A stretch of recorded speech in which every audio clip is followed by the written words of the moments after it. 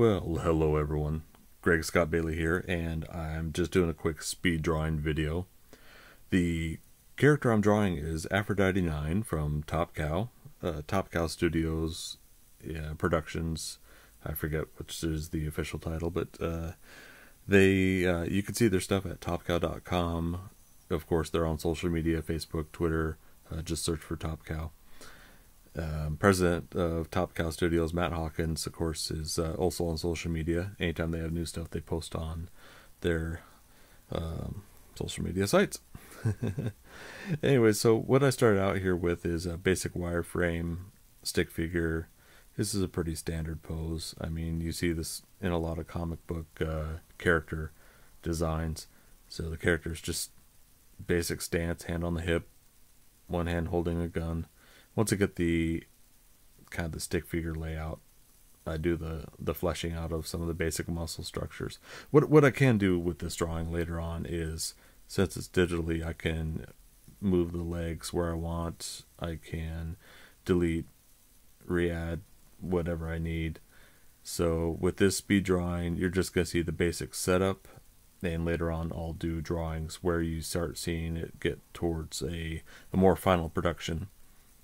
And I'd like to hear in the comments below. Go ahead and let me know if you'd like to see bits and pieces, 5 minutes at a time, of the production piece of how I put it all together.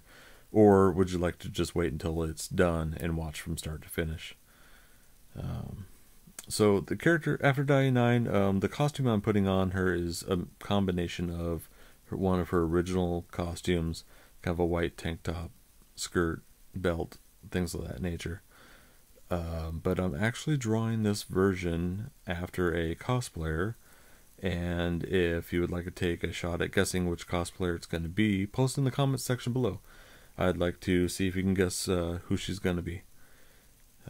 Once I get it another step or two further, I'll announce who it is, and whether or not we'll do something fun in a partnership with that cosplay model. I know a few cosplay models personally.